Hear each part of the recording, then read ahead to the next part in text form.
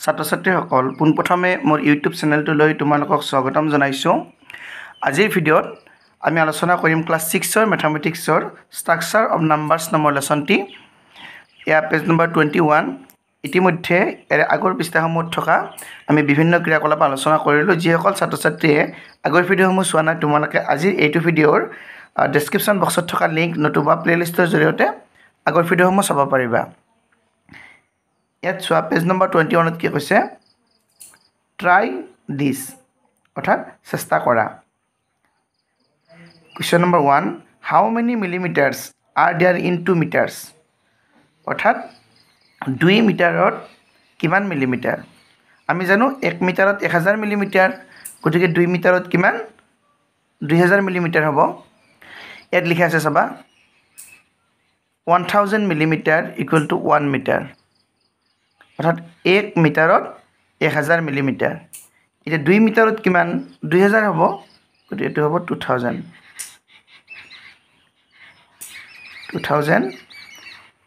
Millimetre বা দিলোঁ 2000 millimetre.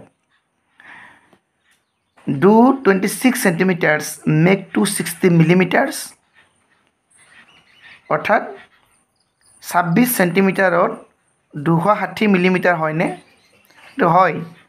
কেনেকৈ হয় চাবা, যে আমি জানো 1 চেণ্টিমিটাৰ অৰ্থাৎ 1 চেণ্টিমিটাৰ সমান কিমান 10 মিলিমিটাৰ।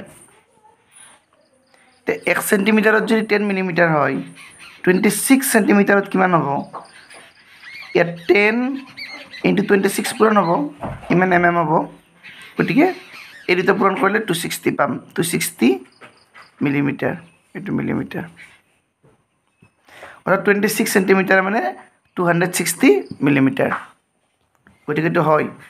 ডু 26 চেণ্টিমিটাৰ্ছ মেক 260 মিলিমিটাৰ্ছ অৰ্থাৎ 26 চেণ্টিমিটাৰত 260 মিলিমিটাৰ হয়নে? আনচাৰটো হ'ব হয়, য়েছ। 3 নম্বৰটো চাবা, এক্সপ্ৰেছ 13 কিলোগ্ৰামছ ইন গ্ৰামছ অৰ্থাৎ কি কৈছে 13 কিলোগ্ৰামক গ্ৰামত প্ৰকাশ কৰা। 13 কিলোগ্ৰামক গ্ৰামত প্ৰকাশ কৰিলে কি হ'ব চাবা,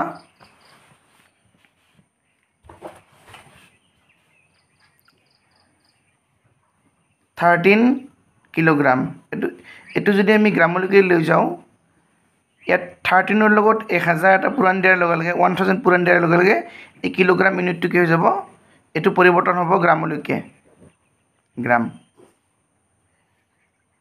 গতিকে এইটো আমি কিমান গ্ৰাম পালোঁ, 13,000 গ্ৰাম অৰ্থাৎ 13 কিলোগ্ৰাম মানে 13,000 গ্ৰাম।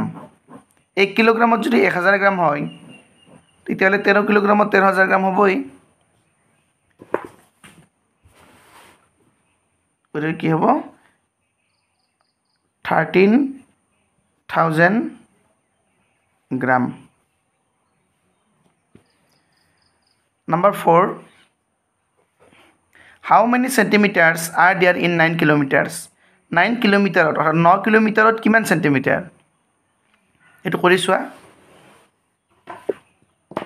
9 কিলোমিটাৰ আছে,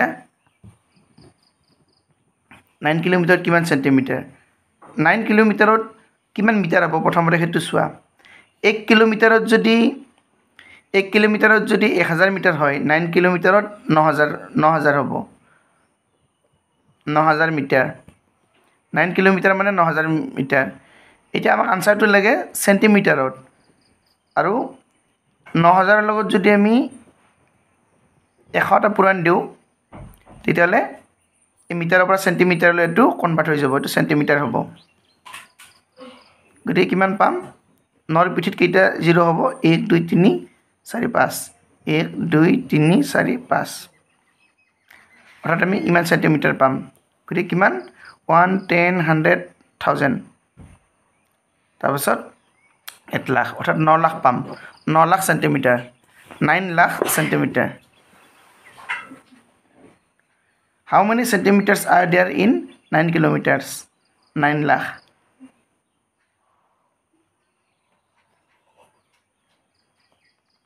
cm centimeters. Question number 5, how many centimeters are there in 5 millimeters? 5 মিলিমিটাৰত কিমান সেন্টিমিটাৰ 5 মিলিমিটাৰত হাফ সেন্টিমিটাৰ হ'ব চাবা আমি জানো 10 মিলিমিটাৰ 10 মিলিমিটাৰত কিমান centimetre 1 centimetre 1 centimetre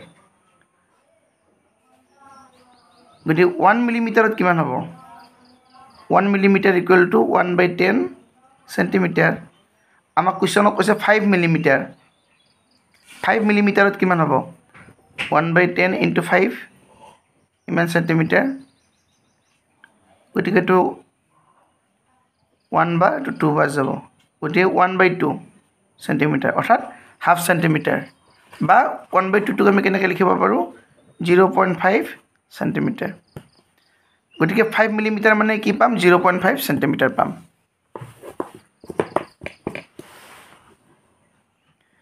How many centimeters are there in 5 millimeters? 5 millimeters মানে 0.5 centimeter. বাট মুখে মুখে কৰিব পাৰি 10 মিলিমিটাৰত যদি 1 সেন্টিমিটাৰ হয় 5 to 10 আধা গতিকে 5 মিলিমিটাৰৰ আধা হ'ব 0.5 মানে আধা হাফ সেন্টিমিটাৰ এটা 6 নম্বৰটো চাবা is 1 milligram equal to 1/10 centigram অর্থাৎ 1 মিলিগ্রাম সমান 1/10 সেন্টিগ্রাম হয়নে আমি জানো যে 10 milligram equal to 1 centigram so 1 milligram equal to কিমান হ'ব 1/10 হ'ব 1/10 সেন্টিগ্রাম গতিকে 1 মিলিগ্রাম মানে আমি কি পালো 1/10 centigram 1 milligram equal to 1/10 centigram হয় এটো yes hobo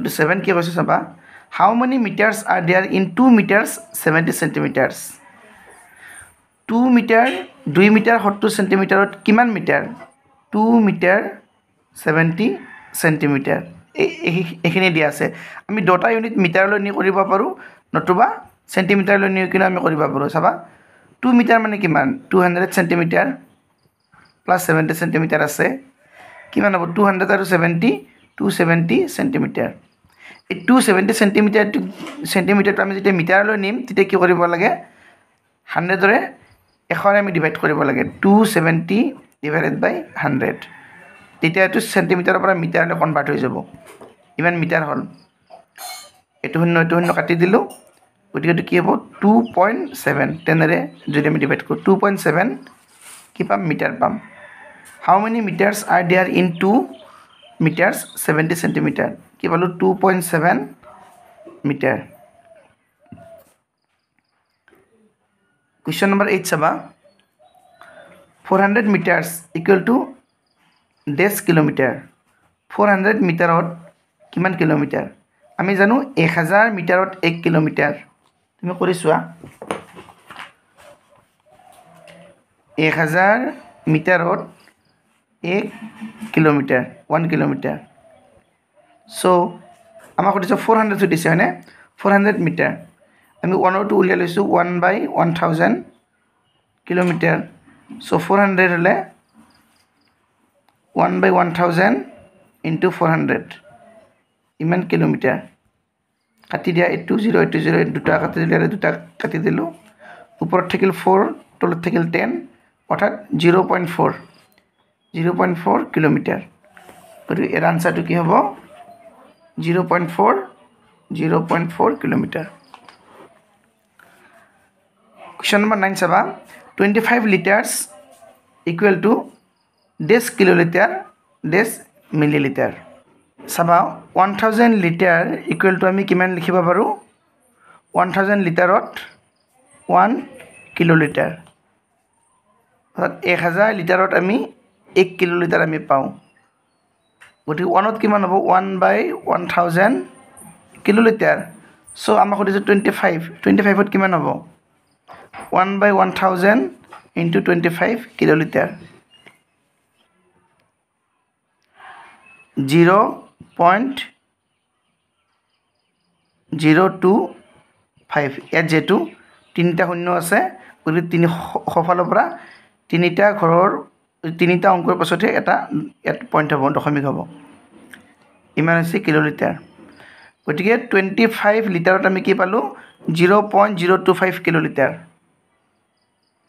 আৰু এটা আছে মিলিলিটাৰ কি পাম এই 25ৰ লগত যদি আমি 25 ইনটু 1000 যদি পূৰণ দিওঁ তেতিয়াহ'লে আমি এইটো মিলিলিটাৰ পাম ml গতিকে 25000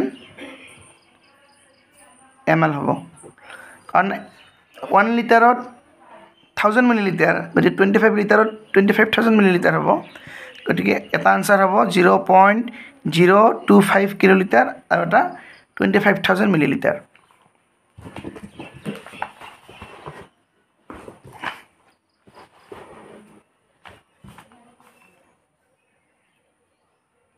এটো হ'ব 0.025